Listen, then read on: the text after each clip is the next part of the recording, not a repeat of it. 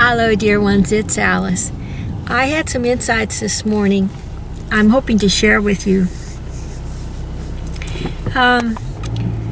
It has to do with the predator-prey dynamic in the third and fourth dimensions, something that I used to call the victim-aggressor paradigm in earlier writings, and a lot of people call it predator-prey or predatory instincts on Earth.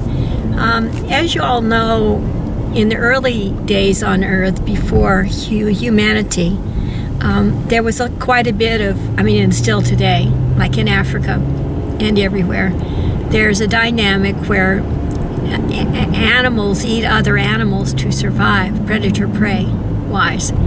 And so there is that energy on Earth that is in our the memory of memory banks of planet Earth from the past and during current times, that has to do with sustaining ourselves through the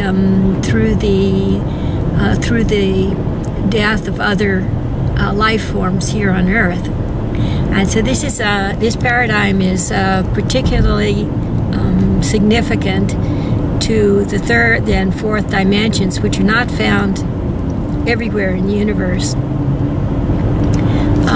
So it's a very dense vibration. It's very striking in the polarities involved. The bringing of life to one life form and the ending of life of another life form in order for that to take place in a cause and effect kind of way. Okay. Now, the image that I have from the ancient past has to do with a beautiful herd of gazelles in the African plains, and a lion that's stalking them. And the lion grabs one gazelle and brings it down and ends its life, and that's the image that I have of predator-prey, kind of the epitome of predator-prey, the beautiful lion and the beautiful gazelle. And I just wanted to say that in the current context, the context of regeneration and new creation on Earth, there is this dynamic that is clearing because of the great gap of polarities. Okay, now we say to ourselves,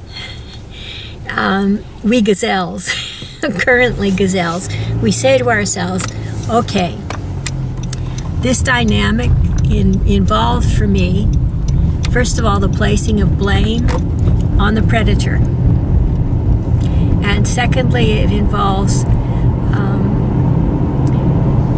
the notion of my own personal clearing, all right? So the very first thing that the mental mind does is it goes, how can I clear unless the predator stops preying on me? And this comes up quite a lot. We think, I've got to do something about those predators out there. And the predators are like, not lions exactly, but the lions of the human world, what they call the controllers. And this is the energy that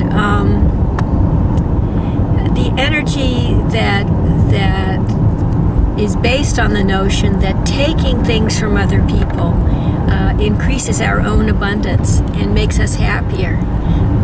That's basically the energy, I think. Taking either money or it might be raping a woman. That's like taking pleasure in injuring a woman sexually. Let's see, control, the idea of controlling the world, and then the question is, what about everybody else? How are they going to feel about that? But that's not a question that is involved in this mental filter about predator. Okay, so what's in it for the predator to change? And the answer is no, there's not much reason for the predator to change, but every reason in the world for the prey to change, because it is they who are obviously suffering, and the predator is suffering in disguise, sotto voce, as it were. The predator is suffering without knowing the suffering, and the prey is suffering right out loud, right in your face. And so the prey will change, right? So those of us that have great compassion and great love in our hearts, and who feel that feeling of being preyed upon by those who are not yet in their heart chakra, we go and we learn how to clear our soul field, and those who feel that they're like conquering the world and so forth, they're not so motivated. All right. So now, down to the true dynamics of the third and fourth dimension, and this is that the note of polarity that is struck by the predator-prey relationship. It may sound like agency. It may sound like one person is causing it and another person is at the effect of it. But in fact, this note is like one harmonic in the symphony of new creation. If we have a hungry lion and there is no herd of gazelles, then the lion may prowl around looking for a herd, but if there are no gazelles in sight, there is no predatory relationship. There's just a thought of it. Okay, so there are no gazelles at the effect of a lion who isn't around gazelles. Then, if there are, so the minute that the gazelles stop being in a relationship of predation with the lion, they will be free of that dynamic. That dynamic will be gone for them and from birth. So that is why when we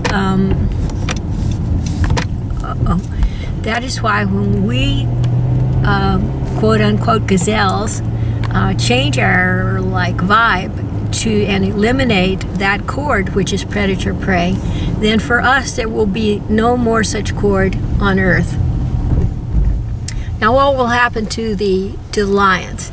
Well, a really hungry lion might turn, if there are no gazelles around, might turn to other lions, such as younger lions or weaker lions, and kill them and eat them.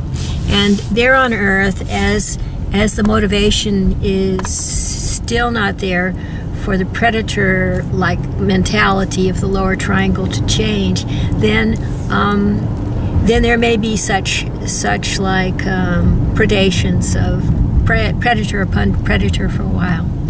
And as that happens, the preyed upon predator will have motivation to clear. That's clear. So so then the preyed upon predator will fall into the category of prey, right? And eventually there will be one or two predators left, all right?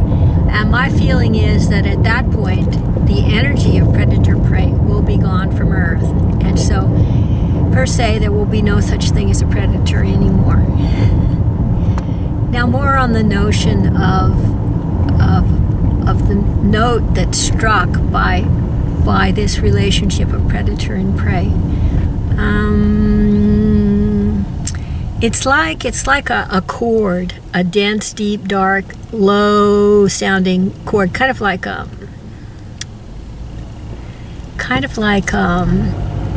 grumble or a growl. That's what it sounds like. And so this growl that we hear that is issued by a predator and heard by a prey is in fact one sound of speaking and receiving.